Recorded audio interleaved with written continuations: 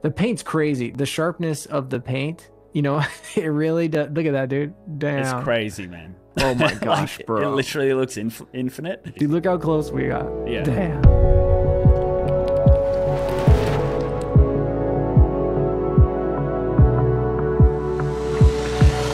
Hey everyone, welcome to Pixel Peeping. This is the show where we get to take a closer look at some standout digital artwork with the artists that created them.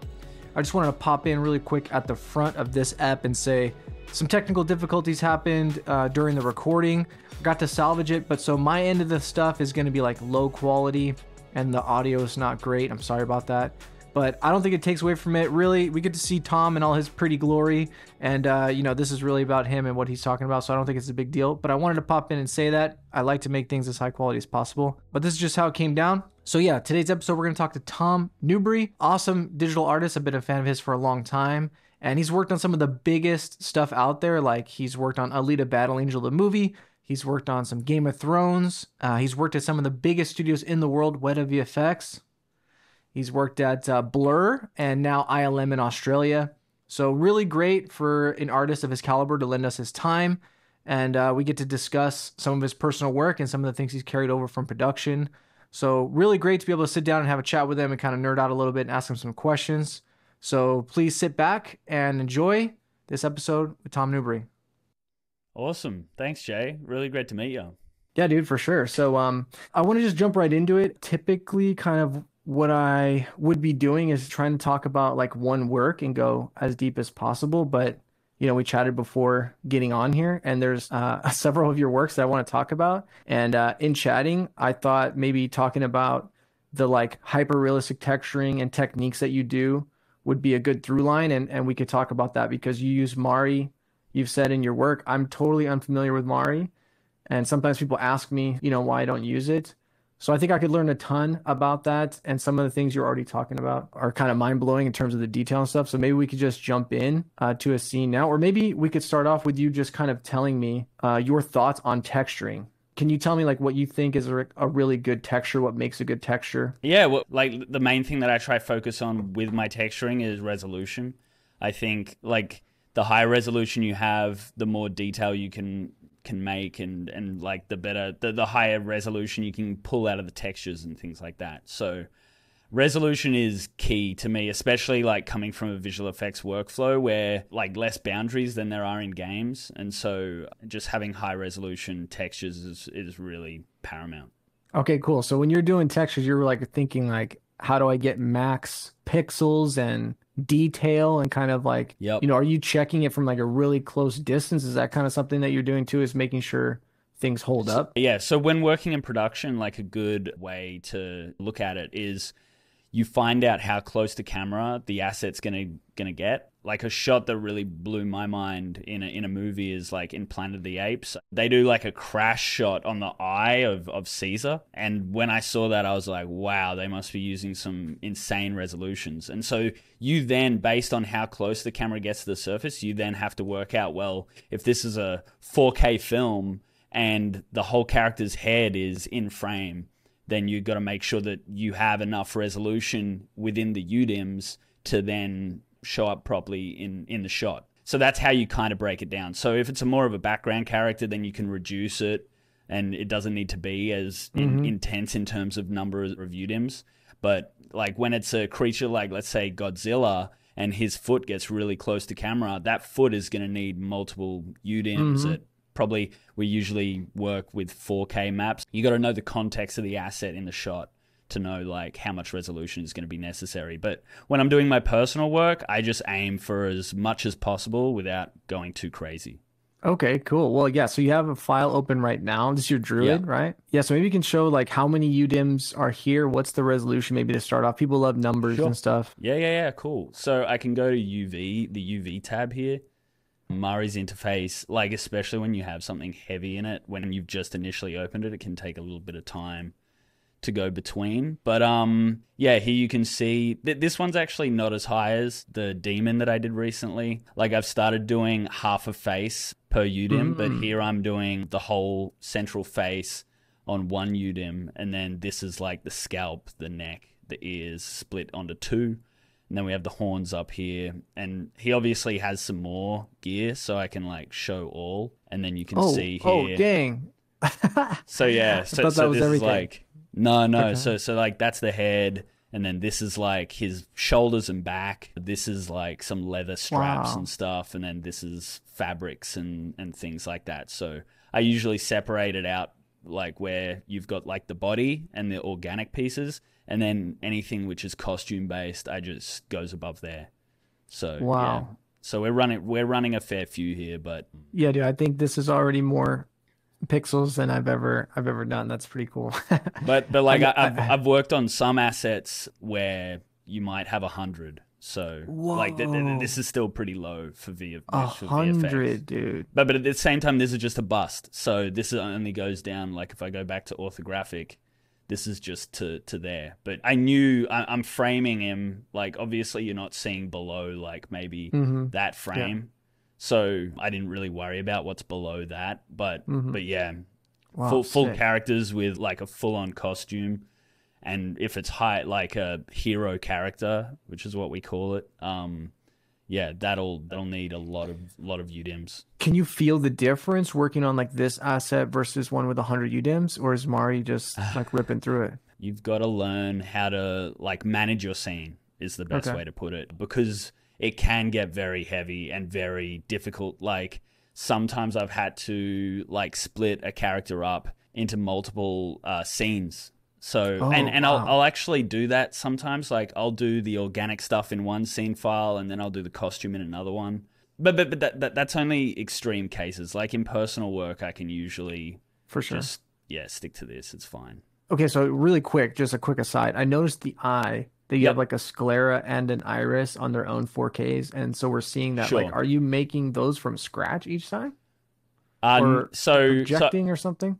like I made this one once. Oh, I've made a few scleras actually. I'm pretty happy with this one, and it's done me well. So on the last few characters, I've basically just reused it. Cool. So you're like loading it in, and that's what we're seeing. Yeah. And then the iris, I usually do custom every time. I'll actually sometimes Wow. go through multiple irises until I find one that I like. Wow. Like I'll bring one in and then I'll play with it and change it up, and then I'll be like, how's it looking in the render? And then I'll come back in and I'll try a different one. I've collected like maybe 100 different photos of irises, and so then I just keep interchanging until I find the one that works for the character, because I find the eyes are like, that's the part that you connect to the most with a character. It's something that I spend a lot of time on in comparison to other areas of the character. Yeah. Yeah. Awesome.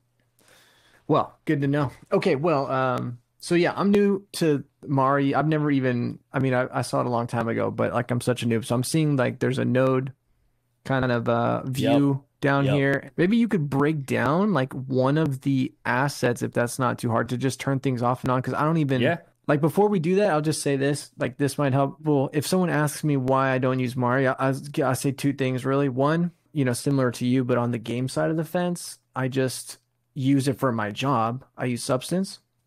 And also, I'm not doing offline renders that much. And even when I do, like I'm doing the same kind of maps and I paint them like the base color, the roughness and normal map, all that stuff. And Substance, you do that all like in one layer if you want. You Sure. kind of, Yeah. you're doing everything at once and you're looking at it in real time. Those are kind of my answers, but I don't even know if Mari can do some of that stuff. So like it's funny because I'm basically the opposite to you. Like I've used Substance a little bit. Like I've tried to learn it like 3 times. Like I understand how it works and I can do some basic stuff in there. But if I was to like do this character in there, it'd take me a long time, obviously. But every time I try learn it, I just run into the same thing where I'm like, oh, this is basically the workflow I use in Mari, and I already know how to use Mari, so I'll just stick to that, basically. For sure. So, and I've shown people this workflow before, and they're like a Substance user who's trying to move over to Mari, and they're like, oh, wow, that's a similar way of how I use Substance. So I'm not sure if you'll get that same feeling. Okay, or not, cool. but Let's see. yeah. But basically, this is a template that I've come up with. I came up with it in production, basically. So I start with the same template every time. I developed it maybe like a year or two ago when I started really diving into nodes. Each one of these boxes and you can see that these backdrops are named. Like this is the skin, this is the horns, and then I have a mask. So then the iris mask, sclera mask, earrings, and it just goes on to every single material that I'll be using or generating. Yeah. And so the cool thing with this workflow and this template is I can just focus on each area, like region or material of the character. So if I hold down control and double click on this shader, it then drops me into another network. And so then in this network, I have the diffuse for the skin, the metalness, which is obviously none because it's skin, roughness, transmission, once again, nothing, and then displacement. So you can see all these separate networks. And then if I go back here, I can then go to the horns. And then once again, I have the network. So I have all of these networks separated. And the way that you need to think about it, let's say car paint, you have the bare metal underneath, and then you have the car paint on top. So in this case, the skin is the bare metal. And then let's say like this guy actually has like face paint on. It has to be you below make that its own that. material. Exactly. And so then here's paint, right? And so the paint needs to be above the skin. Yeah. It doesn't work. Like you don't want to have skin and then erase the skin to reveal the paint. You want to paint the skin on paint on top of the skin. So that's where that's actually kind of reversed then in this view, right? That things underneath are actually on top. Yeah. So it's a bit confusing in that way. But yeah, the skin is at the base, and then everything. Yeah, you're totally right though. But then the cool thing is you can create this shader, right? Which has all the information it needs, the diffuse, the specular roughness, the displacement. And then all you need to do is create really basic masks to then mask out what regions you want the paint to be in. So you kind of make a paint material that has a complexity, whatever you want, 100%. All the attributes, and then you paint where that paint will go. Exactly. Cool. Yeah. So you can see here, there's one mask. I'm just going to change a thing just down here just to speed up our feedback here. These are just bake nodes that I use to speed the scene up a bit. And then this is already pretty intimidating though, this node view. Yeah. No, it would be. But I've done a tutorial already, which is on my Gumroad, about how I also give you this template, but then I show you how to build from it from scratch. So it starts off with literally just like this node and these few nodes. And then I show you how to you just keep duplicating and building into it basically. So there you can see the paint mask on its own. That's then controlling what comes through, and you can see the resolution here. So I want to make sure that you have a lot of resolution to play with, because that's what makes it look real. That's when I see a piece someone's done and I'm like, they just needed a bit more resolution in their textures to get that sharper fidelity, their piece would have been at the next level. So I find that to be really, really important. So I can go back to the shader here. It should start running faster. Yeah, there we go. So it looks like we are looking at something with roughness and height, maybe displacement. 100%. I don't know. Yes. So I've got the displacement plugged into the bump, because you can visualize displacement within Mari, but it's a what's the memory killer. Yeah, it's a memory killer. I just plug it into the bump, and it gives me a really, really good understanding of how it's going to look in the final render. So this looks good. It took me a long time to learn how to properly visualize my texturing within Mari. Earlier on, I would just I'd do my black and white maps and I wouldn't even visualize them, and I'd just spit them out to Maya, and then I'd plug them into the hypershade, and then I would tweak the levels of it within the hypershade in Maya. But doing it in here, you can consolidate everything and you can get a look very close before you output it. And then my shaders end up being less bloated in Maya. Yeah. So if I showed you the shader for this guy in Maya, it's literally just plug in diffuse, plug in spec roughness, plug in displacement, and everything works. So yeah, you can have super simple shaders, but you can make sure you can consolidate everything here within Mari. And so it's interesting how my workflow is shifted from relying more on the Mari hypershade side of things, but now I'm relying more on Mari, and I think that's the better way to go. Awesome. So you're using Maya, and you're rendering with Arnold in Maya when you do Correct. These? Yep. This texturing stuff. I mean, I assume you got a lot of your insights and experience like in production. Yeah, so one thing that I've like been planning to show for a while is how like the power of displacement basically. So if we see this guy here, right? Mm-hmm. With horns were something that I really wanted to like come up with a way to do them. Like I started out and I'd like sculpt in ZBrush and I'd always get this result where the horn would end up being like quite lumpy and soft. It was hard to get like really nice crisp details, which is something that I always find in ZBrush. Like it's really hard to get really nice crisp details. And so something that I learned a few years ago was that you can push this stuff a long way texturally. So for example here, I should probably open up the ZBrush scene, but... would love to see that. Yeah. Okay. This is basically the model here. Wow, this is the model for sure. Yep.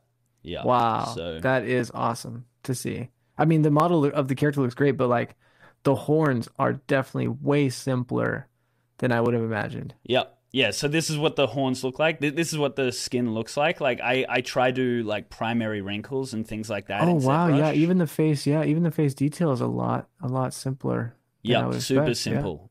Because when you're doing details in ZBrush, you're limited by the resolution of the mesh. But in Mari, when you're using enough UDIMs, you're then limited by the texture. And the texture resolution is way more, have way more resolution to play with than you do polygons in ZBrush.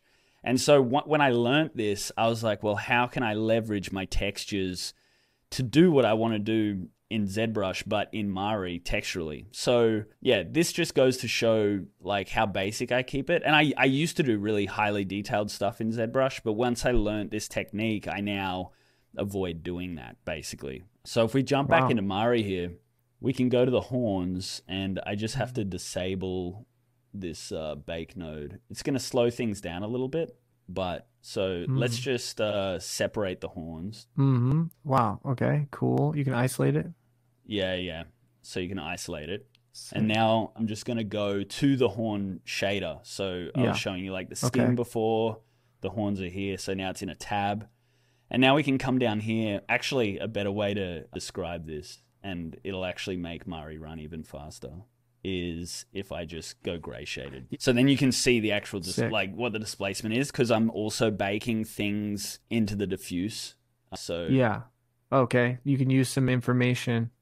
Yeah. I do a lot of swapping because like people use AO maps and stuff, but when you think about it, a displacement, the depressions are darker and the higher points are lighter. And so then you can just take your displacement map and then crush it. And then you can mask out the high points and you can mask out the low points and you can like use those masks to do whatever you want. And so I actually use displacements heavily in my like diffuse maps, not on skin, but on something like these horns. Like I want the higher points to like where they've been rubbed. I want those to be lighter. So yeah, things like that. So now I can disable all of these. So I'm just disabling like merge nodes, which is merging like all these maps. And so once this is refreshed, you should see like nothing on it.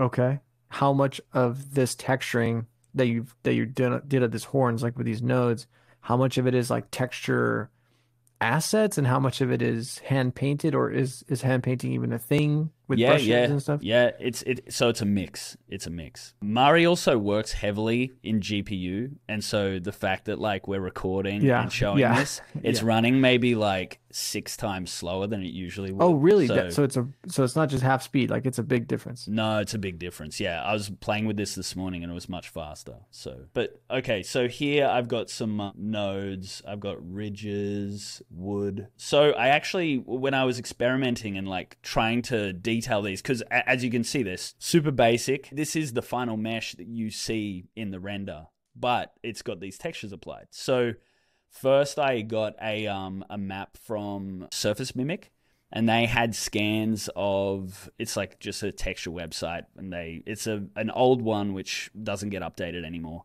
but they have scans of like a ram's horn.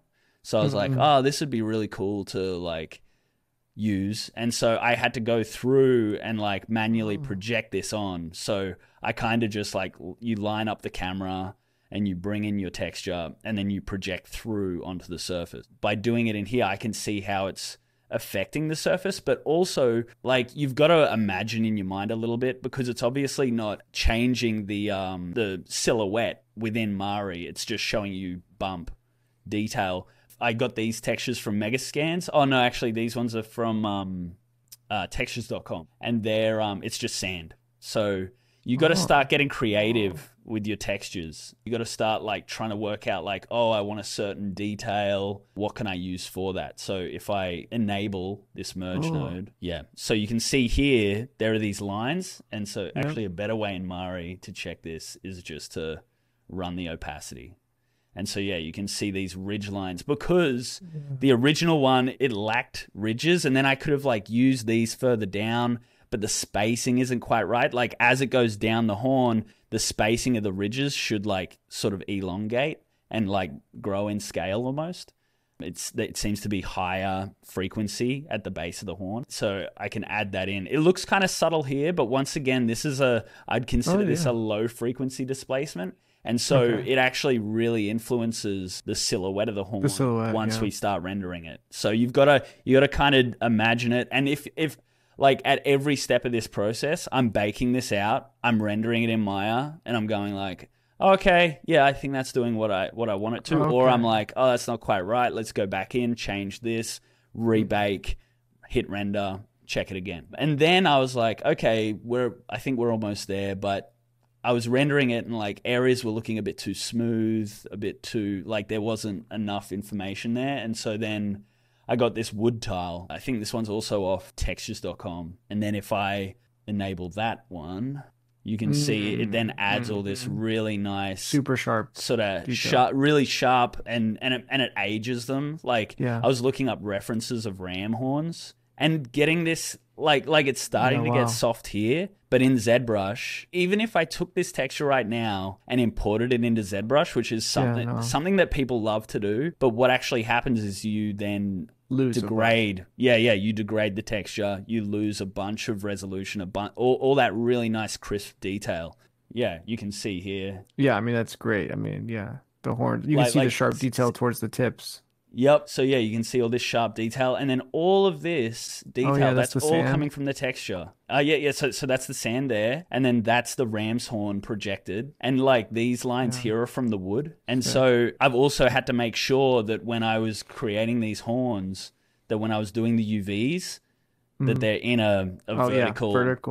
So then it's easy. Like all I need to do is slap on the shader. Are you like tiling that to get the scale? Yeah, exactly. So this node is a tiled node, and I'm doing it 3x3. And so then, you can see here, then that's going to perfectly flow with the form of the horn. So otherwise, if I hadn't done my UVs in this way, I'd have to go through and painstakingly manually project it, which is what I had to do for the ram textures, because obviously the ram horn texture, it was already in a hook shape.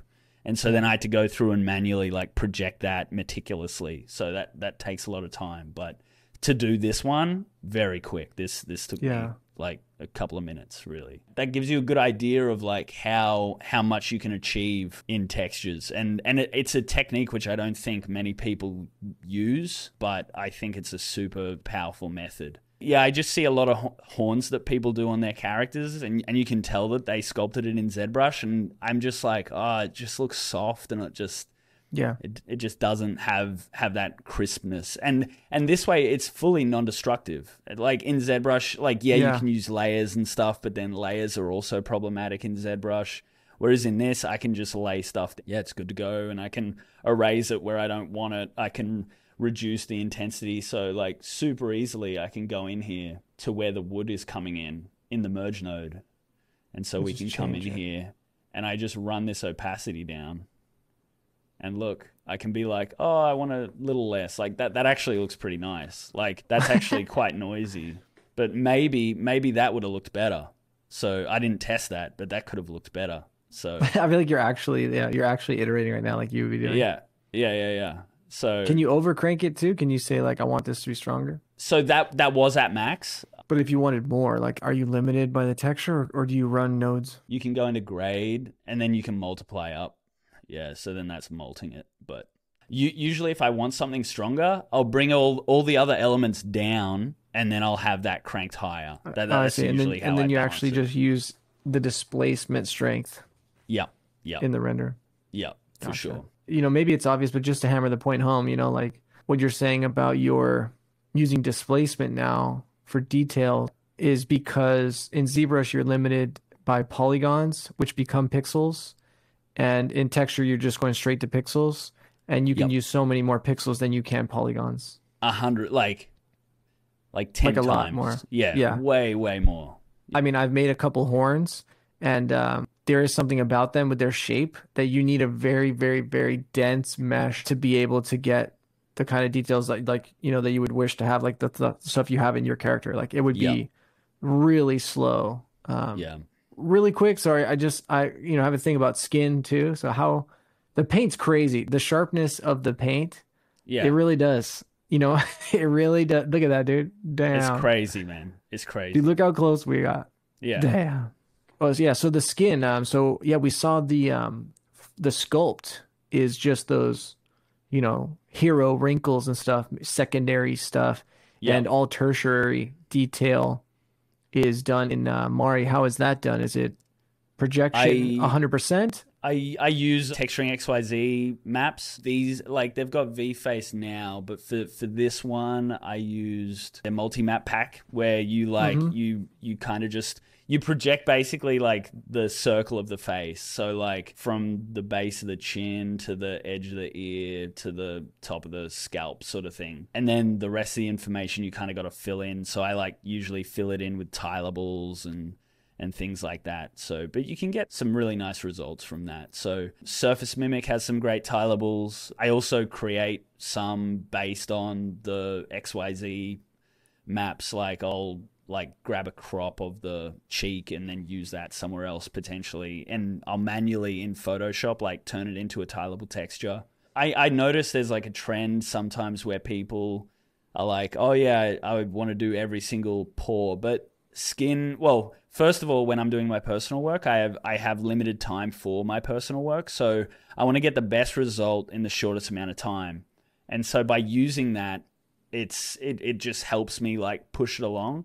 But also I find skin is just so complex if you look at the flows and things like that. Yeah. Just the nuances, it's insane. So if I want to get the best result possible, and also if I was at a job and I needed to do this character in a film, this is the technique I'd be using. Yeah. So you're also honing the skills and muscles that you need to for your job. Yeah. Yeah. And you're playing around with them for fun. Yeah. And then this is specks of dirt on the skin and I was looking at that.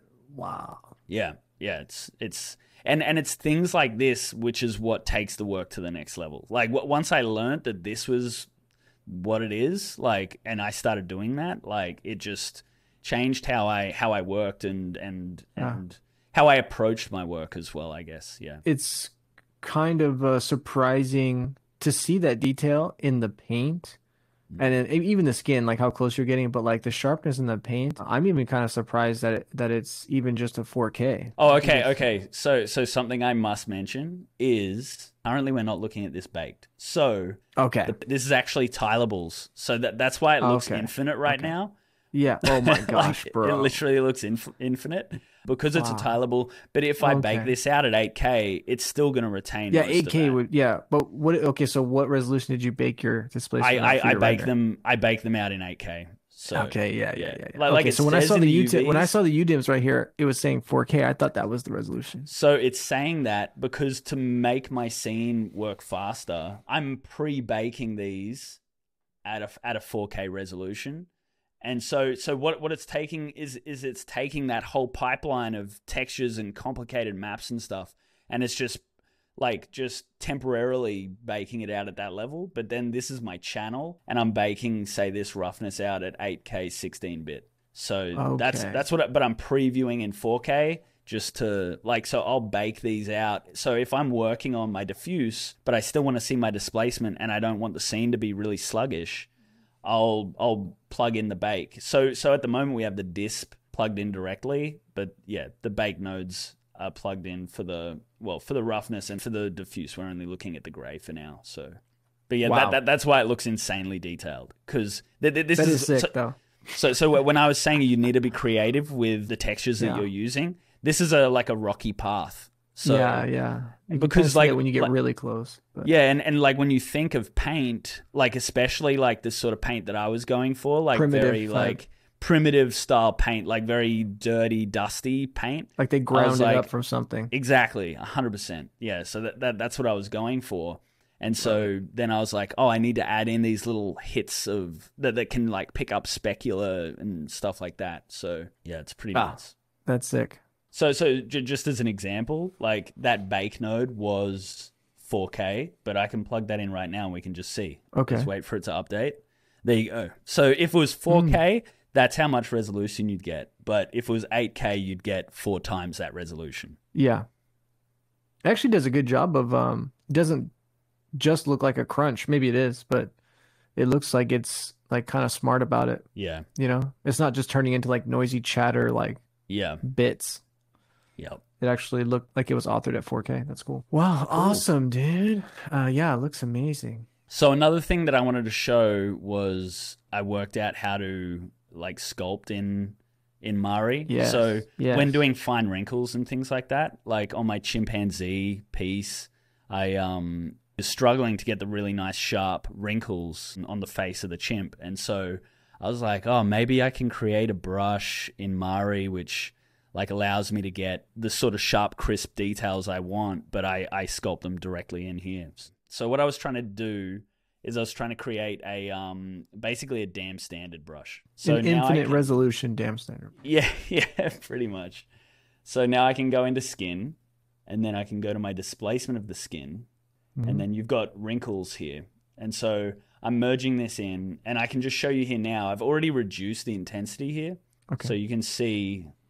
Ooh. Oh, wait. I'm on a bake node. One moment.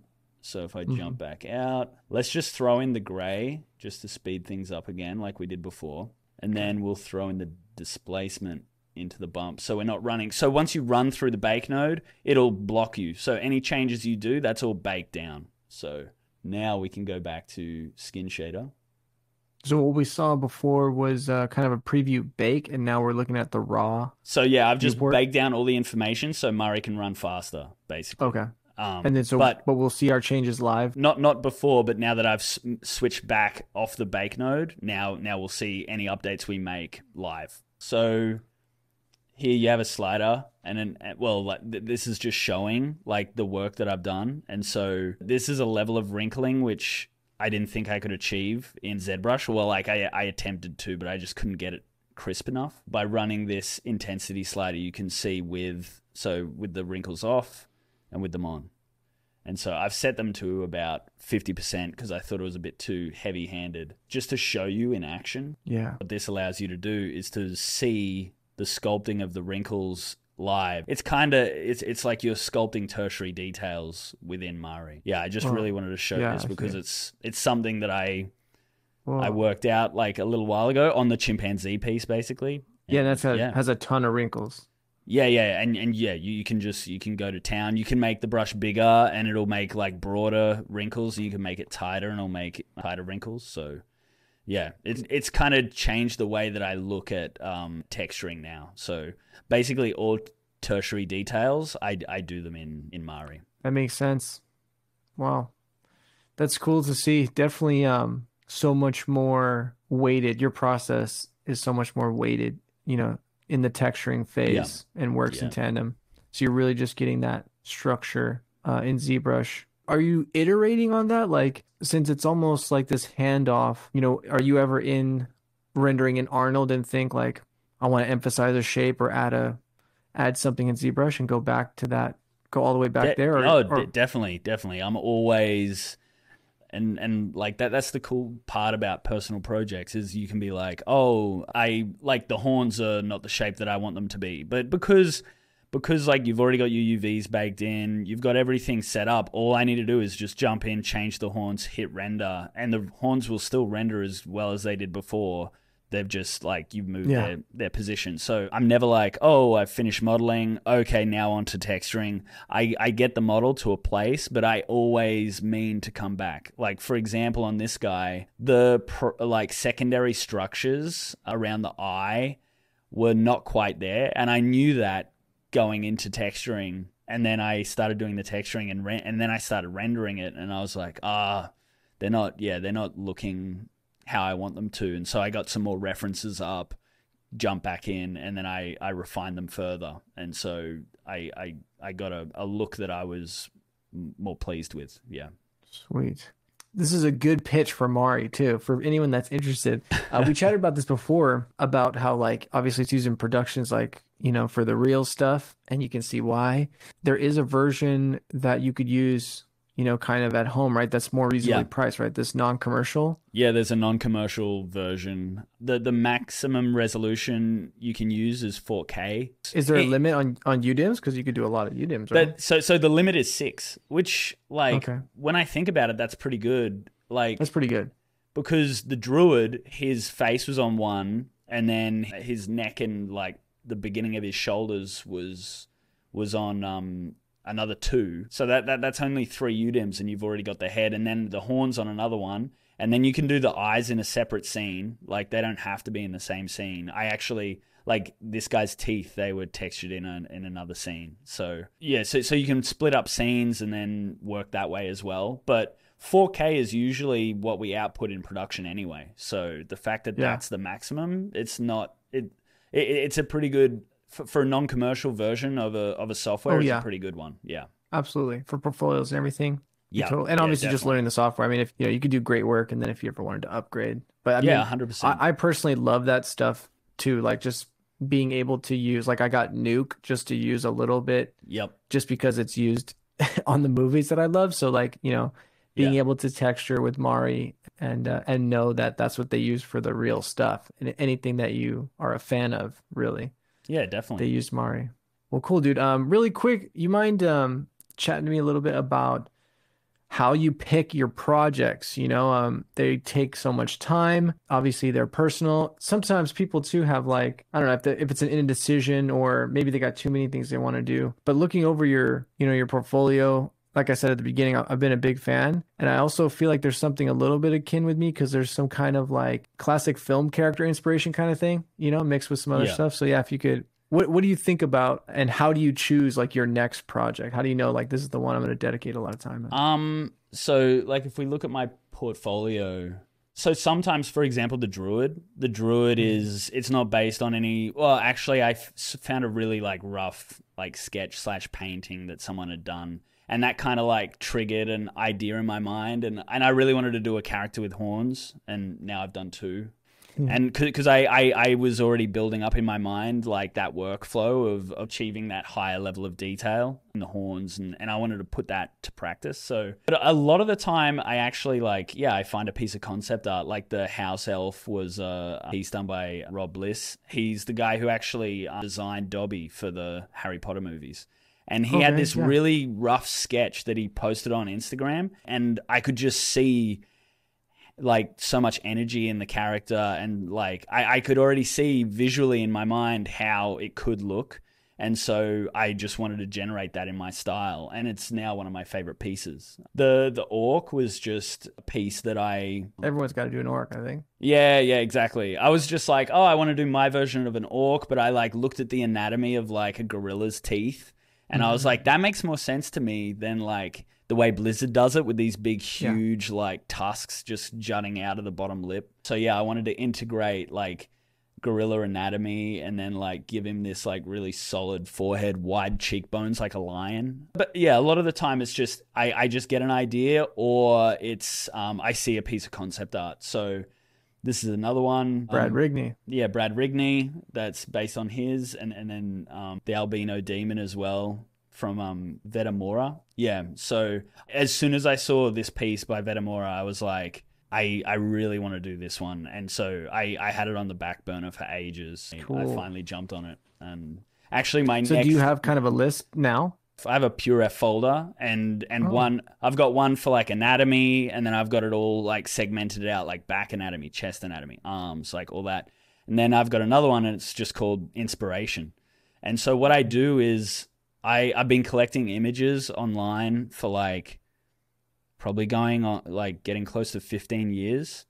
So I have like, I don't know. Wow. Last time I checked, it was 50,000. I probably have 70,000 images now. Whoa, what? How do you look through all that? And they're all heavily categorized. So like if I go here, I can go to pictures. Yeah. So I can go 2D, 3D, artists. I don't really do artists anymore because I don't like to I like to put things in their places. Photography. So we can go photography.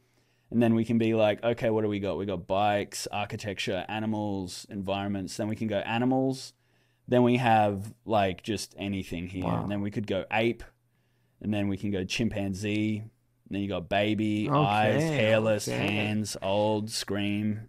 And then you can go screaming. So do you reference your library first, right? It seems like you don't go to Google first. I'll reference my library first because I know I've found those images specifically, and I've added them to my collection if it like sings to me, sort of thing. But sometimes, like when I did the chimpanzee, I really did a deep dive because I was looking for like an adolescent chimpanzee, but then I also like just find ones which I can also add to my collection as well, like getting the eyes right. Like I was looking at these and I was like, oh, okay, so this guy has like really dark scleras and then like really nice orange saturated irises, and I thought that was a really cool look, and so I leveraged off that. And then also like you have all the wrinkle detail, and just like my texturing, I like to find really high res detailed images. So I really look out for that sort of reference, and I just have an insane amount. And so then I'll go through, like if I go back through all of them and then go to 2D, and then I've got a few here, and then I got creatures, and then these are all different types of creatures, and then I'll go busts, and then these are heaps and heaps of busts that I've like just collected, and then I'll like grab one. Like I really like this one, so like maybe I'll sculpt him. Yeah. And so I then put the ones that I really like into a Pure F, and then I just, if I'm like stuck and I'm like, oh, what should I do? I just jump in there, and the Pure F's probably like 3-4 years old now, and so I can go back and be like, oh, I remember this piece. Like, oh, I'd love to tackle that now, and then I'll like pick that up. So. It's in the Pure F, I also have like pictures of animals and things like that, because I'll see like an animal. There's this very specific monkey, but yeah, this guy here, I can see him like using the face, like not recreating it like I did the chimp, but using the face on like, let's say an ogre or something like that. Okay, and when they open their mouth, they have this really interesting like dentures, dental, like big tusks, kind of like an orc a little bit. Yeah. So yeah, I'll just find guys like this, and I love their like ears and how they're like pushed back, and also their hair, like they almost have a mane. So like just getting inspiration from animals as well. That's like this one's great. Yeah, it's really fantastic. It's really cool to see your collection. Yeah, organized like that, and yeah, that's awesome. A really important note that I think it took me a little while to learn, but like once I was confident in the skills that I had, and I think every artist goes through this, but I used to have trouble like finishing a project. And something that would happen frequently is I'd start on something and then I'd see a new piece of concept art, or I'd come up with a new idea for a character. And then I'd be like, oh, I can put this to the side, and then I'll like start working on that, and I'd start working on that one, and I would never go back to the other one. But something that I've like trained myself to do is you just stick to the one project until it is done. And then, because you'll always have this curve of like, in the beginning, I'm like just on a high. I'm like, oh, this is awesome. Like, this is looking great. This is looking awesome. And then I'll get sick of it, and I'll be like, and I'll have to like drag myself to the computer to like keep pushing it, and I'm like, oh god, like, and then it'll start like all coming together, and then it'll be on an up and up, and I'll just be like, oh sweet, and I'll be waking up early and just to like do some more work on it. So I always have this sort of like bell curve, well, inverted bell curve, like. I love I love it, and then I don't, and then I love it again. So, and I think a lot of artists go through that. Yeah, I can super relate. That was a good way to say it for sure. Especially towards the end when it's actually, the middle, I think like you say the bell curve, the middle can be the slog where it doesn't look that great, the end isn't clear, you've got a lot of work to do, you're not sure what to do. So that's the most uncomfortable part. But then the closer you get to the end and you see the light at the end of the tunnel, yeah, that for me that's the most exciting. It's like then it's almost hard to put down. You just feel like you can just do these little. It already looks cool, and then maybe I just do a little thing. Oh, that looks cool too. Yeah, I was like halfway through doing the renders for this guy. I was at the beginning. So like I did this render initially. So you can see Is this your first one? This was the first render, yeah. So awesome. I just set up a studio light rig. You can see like once again no tertiary details because I haven't jumped into texturing yet. But then I started adding textures and layering things up. And I got to like this point and I almost threw the towel in. I was almost like, I'm not liking anything about this really. It feels like it was the closest I've ever gotten to being like, I'm not gonna, like, I'm just gonna start something new. But I persevered and I like kept going. What was it? Do you remember the thing? Do you remember? Did you have an idea of like, oh, what it needs is this, or did you just kind of blindly walk forward until it stopped? Yeah, I think I did this render and then I did this render and I showed my girlfriend. And I was like, oh, I quite like this one. Like it has like it just shows off the details nicely and things like that. and then you've got this one and like this one matches the concept closer. And my girlfriend was like, "What are you talking about? This one's way better." And I was like, I don't know. Like, and I look at it now, and that's how I feel as well. I'm like, what the hell was I? She was like, this just looks like a guy in a cafe. She was like, this looks dumb. And I was like, oh, okay.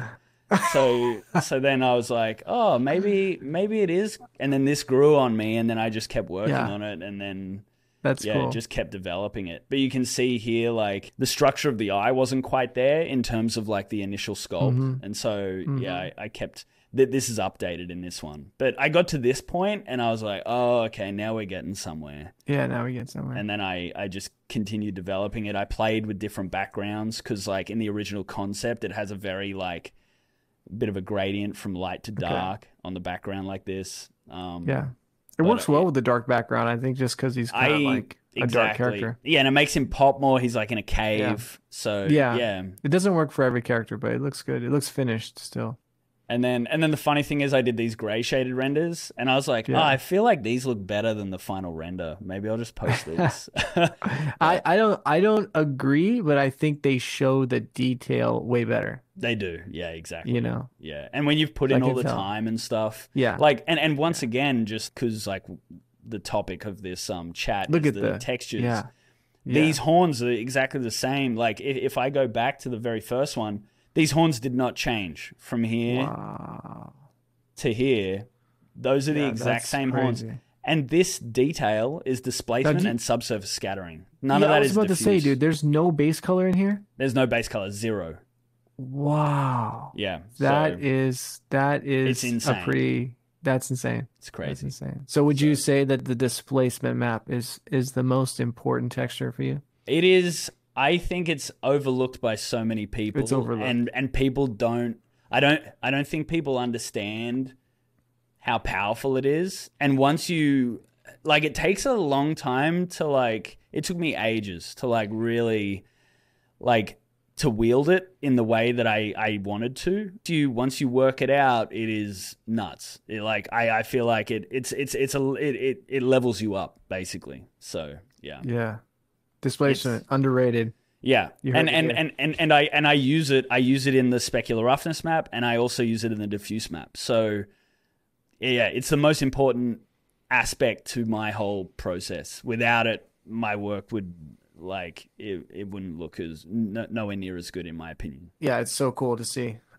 this displacement, stuff like that. The horns, I mean, it's just crazy, you know, because Yeah. it has values and everything, and to see the simple mesh, that's a Yep. good testament right there. Is all the hair that you did on this and the Druid, is that all X-Gen stuff? Yeah, it's Just doing with XGen. the Yeah. I just stick to XGen for my personal work. It took me a long time to learn, so I'm just like, I'll stick with it.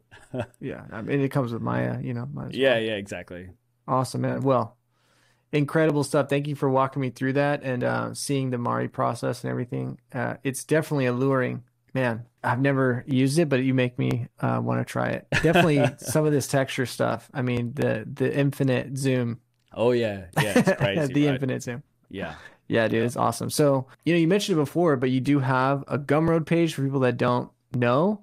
And Yeah. you have some tutorials where, like, you talk about Mari, you walk through some of your projects. You can speak a little bit about it, but they're like long form and go into big detail, and you really share like the development of a work from start to finish, right? Yeah, so I've got a bunch of tutorials. Like some of them are outdated now. If you grab some of the more recent ones, it should have like I feel like they have really good information. I need to do a new one on organic texturing because the latest tutorial, which is a Mad Max car, I used this sort of like texturing technique to texture that vehicle. It's not an organic asset, but it is like the techniques that I use to create this are exactly the same as the ones I would use to create an organic asset. And the only reason why I did a car instead of an organic character is because an organic character takes a lot more time. Like I textured this in eight hours, which is like Oh, wow.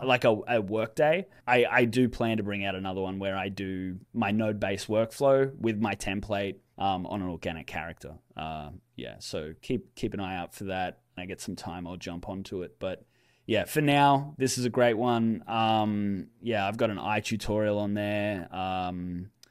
And yeah, some other ones. Barbarian. There was a barbarian that Yeah. I did. And it goes through every single aspect apart from modeling. So texturing, look dev, XGen, every single bit of XGen you see here, I go through meticulously every step of the process. So if you want to learn XGen or any of that sort of stuff, then yeah, it's great for that. But back when I did this guy, I didn't have a node-based workflow going in Mari yet. So yeah, it's using layers, which I don't recommend after using nodes. Nodes are definitely the way to go in Mari. So Okay, yeah. cool. Awesome, man. Well, thank you again, dude. Really eye-opening and so cool to see behind the scenes of your work. I love seeing the files like that. Seeing the ZBrush was cool Yeah. and your organization directories and stuff. Thanks, man. Yeah, man, super, super cool. Like I said, Awesome. been a fan of your work for a long time, so really cool to be able to sit down and chat about it. Yeah, no, it's great to chat to you as well. I've been a fan of your work for a good while now as well. Thanks, dude. All right, well, that's it, everyone. Thank you for tuning in. Definitely check out his work if you haven't, and his Gumroad page. That's it for this episode, and see you guys in the next video. Peace out.